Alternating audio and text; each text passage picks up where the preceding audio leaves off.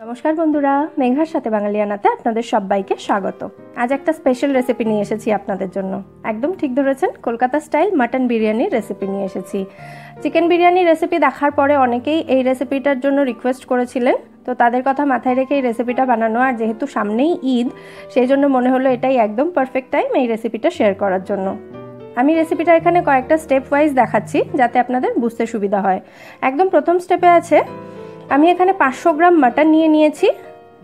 Normally দেখবেন দোকানের বিরিয়ানিতে মাটনের পিসগুলো একটু বড় হয়, বাট আমি যেহেতু বাড়িতে বানাচ্ছি আমি একটু পিসগুলো ছোট ছোট করে নিয়েছি। এরপর এর মধ্যে দিয়ে দিলাম স্বাদ মতো নুন, লাল লঙ্কা গুঁড়ো দেব 1 টিস্পুন মতো। এরপর দিচ্ছি বিরিয়ানি মশলা, এটা আমি 1 টিস্পুন দিচ্ছি। এটা বাড়িতে তৈরি করা মশলা।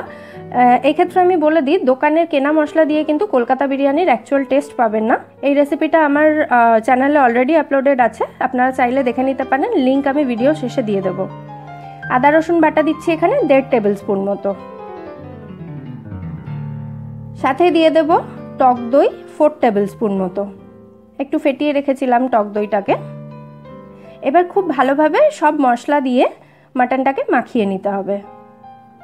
হাত দিয়ে মাখালে একদম পারফেক্ট হবে জিনিসটা, সঙ্গে হাতের ভালোবাসা তো রয়েইছে। এবার এটাকে ঢাকা দিয়ে 1 ঘন্টা মতো ম্যারিনেট করার জন্য রেখে দিতে হবে। নেক্সট দেখুন, আমি এখানে বাসমতি রাইস নিয়েছি। এখানে আমি 300 গ্রাম চাল নিয়েছি 500 গ্রাম মাটনের জন্য। চালটাকে খুব ভালো করে ধুয়ে আমি ভিজিয়ে রেখেছি, এটা 1 ঘন্টা ভিজতে দিতে হবে। এক্ষেত্রে বলে রাখি, চালটা কিন্তু আগে ধুয়ে পরে ভেজাবেন, মানে আগে ভিজিয়ে পরে ধুতে যাবেন না, তাহলে চালগুলো সব ভেঙে যাবে। তারপরে নিয়ে নিলাম 4 টুকরো আলু, এর মধ্যে জাস্ট 1 পিঞ্চ মতো কেসার ফুড কালার দিয়ে দিলাম। এবার আলুগুলোতে রঙটা ভালো করে মাখিয়ে এটাকেও আমি 1 ঘন্টা রেখে দেবো। আলুটাতে রং মাখানো এই কারণেই যে একদম দোকানের মতো দেখতে হবে। এটাও 1 ঘন্টা রেখে দেবো সাইডে। তারপরে আসছে নেক্সট স্টেপ। এই স্টেপে আমরা প্রথমে ভাতটা করে নেব। তার জন্য যতটা চাল তার অন্তত 4 গুণ পরিমাণে জল দিয়ে তার মধ্যে আমি দিয়ে দিলাম এখানে 1 টেবিল স্পুন নুন। নুনটা কম হয়েছে বা বেশি সেটা বোঝার জন্য চালটা জলে দেওয়ার পরে আপনারা জলটা একটু টেস্ট করে দেখতে পারেন, সেই অনুযায়ী আপনারা নুন কম বা বেশি দিতে পারেন। তার মধ্যে দিয়ে দিলাম আমি দারচিনি, 4টে ছোট এলাচ দিচ্ছি, 4টে লবঙ্গ এবং একটা স্টার অ্যানিস দিলাম। স্টার অ্যানিসটা অপশনাল, নাও দিতে পারেন। একটু মিশিয়ে দেব। তারপর এর মধ্যে দিয়ে দেবো একটা তেজপাতা 2 টুকরো করে। এবার জলটা যখন ফুটতে শুরু করবে সেই সময় এর মধ্যে চালটা দিয়ে দিতে হবে। এবার এটাকে ফুটতে দেব। চালটা ফুটে গেছে, এবার এটাকে গ্যাসের ফ্লেমটা একদম লো করে দিয়ে এর মধ্যে 1 টিস্পুন মতো লেবুর রস দিয়ে দিতে হবে।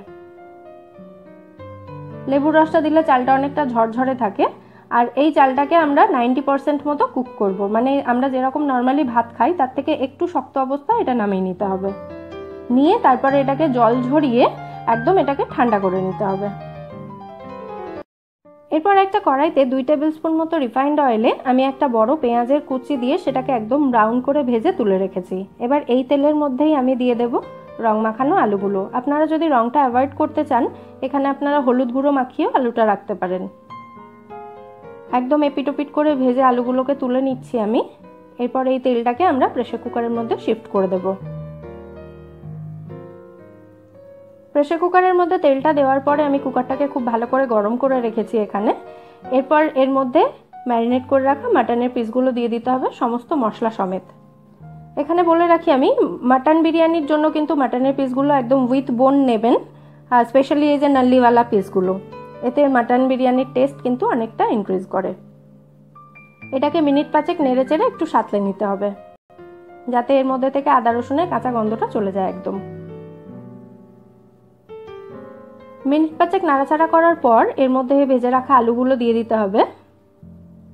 আলুগুলো তাহলে খুব ভালো মতন সেদ্ধ হয়ে যাবে।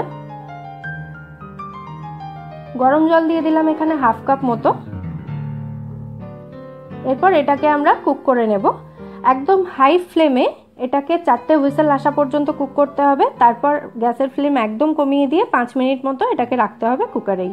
তারপর একদম ঠান্ডা করে, মানে এর ভেপারটা বের করে নিয়ে আমি ফিরে আসবো।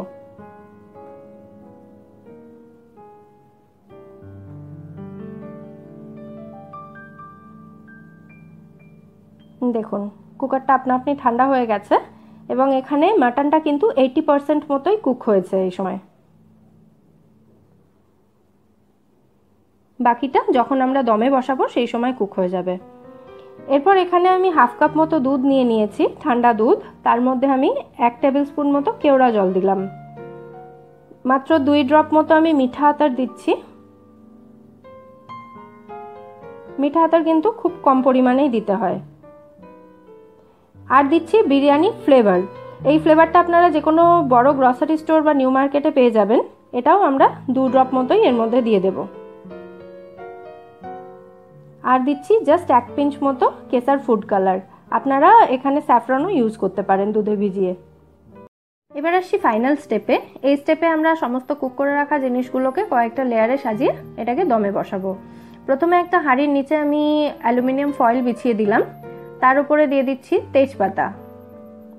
এই প্রসেসে কিন্তু ভাতের একটা দানাও নষ্ট হবে না, তাই প্রসেসটা চাইলে কিন্তু অ্যাপ্লাই করতে পারেন আপনারা। এর উপরে দিয়ে দিচ্ছি কুক করে রাখা মাটনটা। ঠিক এইভাবে লেয়ারে সাজিয়ে দিতে হবে এটাকে, কারণ মাটন যেটুকু সেদ্ধ হওয়া বাকি আছে এই লেয়ারে হয়ে যাবে। আলুগুলো দিয়ে দিচ্ছি। একটা আলু ভেঙে গেছিলো তাই আমি 3 টুকরোই দিলাম এখানে। মাটনের গ্রেভি দিয়ে দিচ্ছি অর্ধেকটা এখানে। আর মাটনের উপরে আমি একটু ভাজা পেঁয়াজ ছড়িয়ে দিয়েছিলাম, কোনো টেকনিক্যাল ফল্টের কারণে ভিডিওটা মিস হয়ে গেছে। এর উপরে দিয়ে দিচ্ছি তৈরি করে রাখা ভাতের একটা লেয়ার। তেজপাতাগুলো সরিয়ে দিয়েছি। এরপর দিয়ে দিচ্ছি বিরিয়ানি মশলা গুঁড়ো 1/2 টিস্পুন মতো। টোটাল রান্নাটায় আমি এখানে বিরিয়ানি মশলা গুঁড়ো ইউজ করলাম 2 টিস্পুন মতো। সব জায়গায় ছড়িয়ে দিয়ে এর উপরে দিয়ে দেব ভাজা পেঁয়াজ। এরপর দিয়ে দিচ্ছি কয়েক ড্রপ লেবুর রস, 1/2 টিস্পুন মতো। লেবুর জায়গায় আপনারা কিন্তু আলু বোখরাও ইউজ করতে পারেন যদি পান। 2 হাতা মতো মাটনের গ্রেভি দিয়ে দিলাম এখানে। মাটনের গ্রেভি যদি বেঁচে যায় অন্য কোনো মাংস রান্নায় কিন্তু সেটা ইউজ করতে পারেন আপনারা, বা আমি ডালের রেসিপিও দেখিয়েছিলাম আমার চ্যানেলে। তৈরি করে রাখা দুধটা এখানে 3 টেবিল স্পুন মতো সব জায়গায় ছড়িয়ে ছড়িয়ে দিচ্ছি। এরপর বাকি যেটুকু ভাত থাকবে সেটার একটা লেয়ার বানিয়ে দিতে হবে। আবার দিয়ে দিচ্ছি বিরিয়ানি মশলা গুঁড়ো যেটুকু বাকি ছিল 1/2 টিস্পুন মতো। ভাজা পেঁয়াজটা বাকিটা দিয়ে দিলাম এখানে। লেবুর রস দিচ্ছি কয়েক ড্রপ। এখানে ঘি দেব আমি 2 টেবিল স্পুন মতো। সব জায়গায় এভাবে ছড়িয়ে ছড়িয়ে ঘিটা দেবেন যাতে সমস্ত ভাতের মধ্যে সেটা মেশে। আর দিয়ে দিচ্ছি বাকি দুধটা। ব্যাস আমাদের লেয়ার এখানে কমপ্লিট। এবার দিয়ে দিচ্ছি 2টো সেদ্ধ করা ডিম। ডিম ছাড়া কিন্তু কলকাতা বিরিয়ানি একেবারেই অসম্পূর্ণ। আমি জানি আমার সঙ্গে আপনারাও একমত হবেন। এবার এটাকে সিল করার জন্য আমি একটা অ্যালুমিনিয়াম ফয়েল দিয়ে হাঁড়ির মুখটা সিল করে দিচ্ছি। যদি ফয়েল না থাকে তাহলে আপনারা আটা বা ময়দা মেখে এই হাঁড়ির মুখটা সিল করে দিতে পারেন। উদ্দেশ্য হলো যাতে ভেতরের যে ভেপারটা আছে দমে বসানোর সময় ভেপারটা কোনোভাবেই বাইরে না বেরোয়। এবার একটা তাওয়া গরম করে নিয়ে তার উপরে এই হাঁড়িটা আমি বসিয়ে দিচ্ছি। ঢাকা দিয়ে দেব হাঁড়িটাকে, এবং যাতে খুব ভালোভাবে এটা সিল হয়ে যায় তার জন্য একটা ভারী কিছু উপরে চাপিয়ে দিতে হবে। আমি এখানে নোড়া চাপিয়ে দিলাম। এবার এটাকে একেবারে লো ফ্লেমে 30 মিনিট মতো দমে রাখতে হবে। তারপর 30 মিনিট গ্যাস অফ করে এটাকে রেস্টে রাখবো।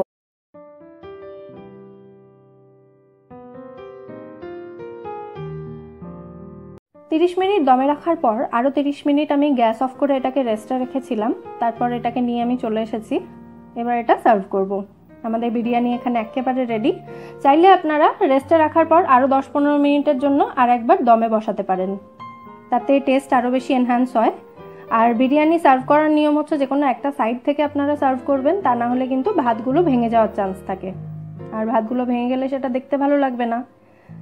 রূপে, স্বাদে বা গন্ধে কোনো দিক থেকেই কিন্তু দোকানের বিরিয়ানির থেকে কোনো অংশে কম হয় না। এটা অতি অবশ্যই বাড়িতে ট্রাই করবেন এবং কমেন্টে আমায় জানাবেন রেসিপিটা আপনাদের কেমন লাগলো। এরপর আমি বিরিয়ানিকে একটু সাজুগুজু করিয়ে নিয়ে চলে আসছি। দেখুন একদম এটা খাওয়ার জন্য একেবারে রেডি। এবার আমি আপনাদেরকে দেখিয়ে দিই মাটনের পিসগুলো কেমন হয়েছে।